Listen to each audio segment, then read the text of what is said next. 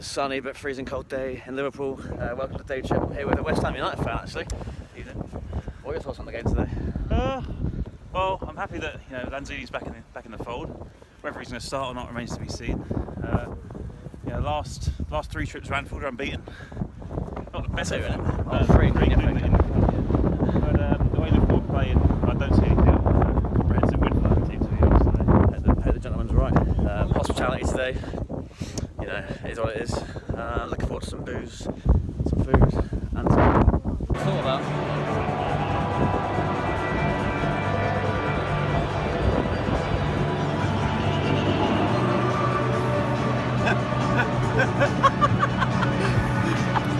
What about him? Thoughts? Evra starting at left back, up against Salah. His first game for 3 months. I'm worried. In fact, I'm petrified. I think Ika's going to have a fucking field day, mate.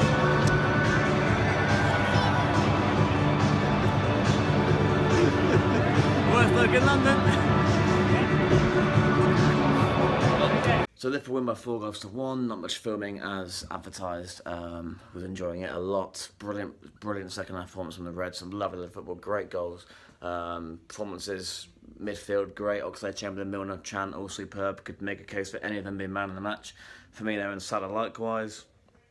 Nice, comfortable home win. Not one that's going to live long in the memory, but you can't really have any complaints about that. 4-1 win at home to West Ham. We conceded the goal, which was frustrating. Not to get the clean sheet, but it wasn't a particularly sloppy one. I think Chan obviously could have done better. Gives it away in midfield cheaply, but defensively, I don't think the shape was too bad. I think it's just one of them. But some lovely goals and a convincing win up to second in the league. Not something to jump around about, but momentum, confidence, can't argue with that. So positive. And now we're going to head into town for a few drinks, and I guess I'll round everything up properly in the morning. There you go. In the car park, about to leave Liverpool. Obviously didn't get any footage from last night because I was too pissed. I will talk about the game later. Very, very happy still, but very hungover.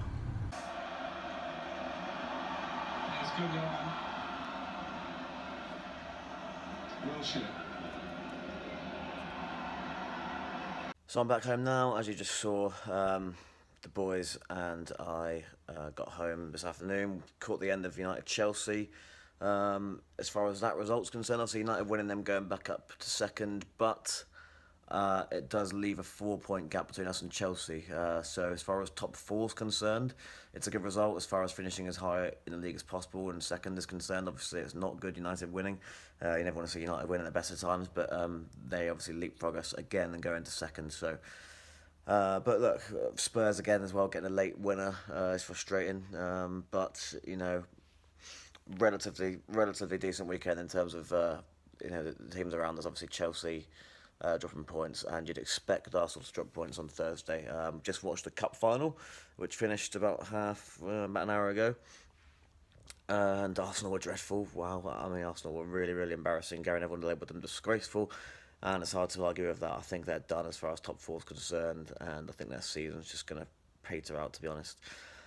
But Liverpool, as I said, a nice win, a nice 4-1 win. It's becoming the norm to come into these home games and get these sort of results and expect these results. I mean, just going to get on my laptop now, just look at our fixtures. I know we got Newcastle at home next weekend. I mean, you'd be surprised if that was anything other than a similar outcome to what we just saw against West Ham. Then we've got Porto, second leg there, which will be a formality.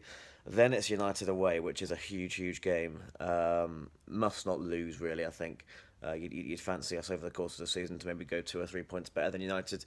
So if we can avoid defeat at Old Trafford, I think that would be huge. Then Watford home, Palace away, Everton away, Bournemouth home, West Brom away, Stoke home, Chelsea away and Brighton at home. So with the exception of Chelsea, it's a nice run in from here. Obviously, we're going to have European football as well, at least the quarter-final. So fortunately, we're not having to play teams that are too tough. We're able to rest players before United away, and that's bar Chelsea, as I say. The only real test, obviously Everton in there as well, away from home. But most of the other sides that we're facing are relegation contenders. Obviously West Brom, Stoke, who are in the relegation zone, Brighton, who are going to be down there. So Yeah, positive performance, positive situation for the rest to find themselves in. It was a very, very messy evening. Obviously, it was my birthday, so a big group of us went out on the town in Liverpool, which was great, and especially with the victory that came before it. All in one brilliant day. This probably isn't the best vlog I've ever uploaded because not much actual football content from the game or anything, or not much footage other than just me here talking. So I'll do a bit more talking and just say that Liverpool was superb. Man of the match, I think Andy Robertson got it, which is fair enough. A great assist for Mane's goal. Firmino, maybe he got man of the match. He was great too. Work, great movement, a lovely finish, another no-look goal. Salah, of course. Salah one shot that in the sort of second or third minute that was tipped onto the post, and then a goal later on from a brilliant Oxlade-Chamberlain assist. Such tenacity from the England man. Karius' save from Arnautovic's chip was sublime. One of the best saves, probably his best ever save for Liverpool.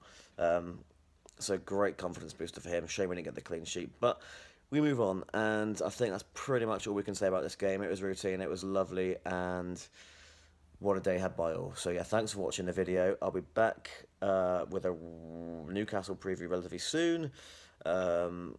Just need to sleep and recover, basically. In the meantime, yeah, subscribe if you're new.